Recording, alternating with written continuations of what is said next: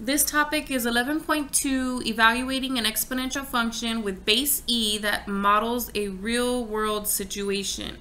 So it's basically the same topic as before, but another version.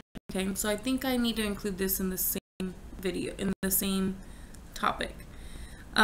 It says a species of fish was added to a lake. The population size P of t of this species can be modeled by the following function, where t is the number of years from the time the species was added to the lake. And so it has my function here. It says find the initial population size of the species and the population size after 7 years. Round your answer to the nearest whole number as necessary.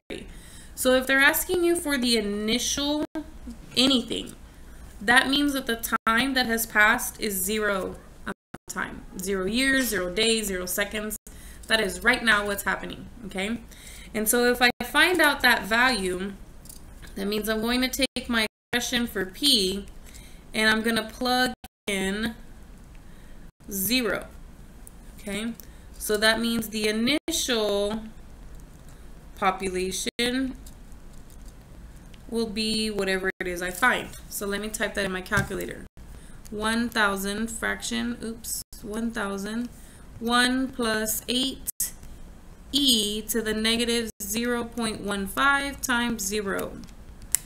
And it gives me 111. So there's 111 fish in this lake right now, initially. Okay. But now for after 7 years, that now means that t equals 7. And so then in that expression, I'm going to now plug in 7 for t. And so this is the population after 7 years. Let's see what that is. So it's the same function, I'm just plugging in a 7 instead of a 0. And now I get 263 because the point is not going to change. And so now after 7 years, it's 263 fish that are in this lake.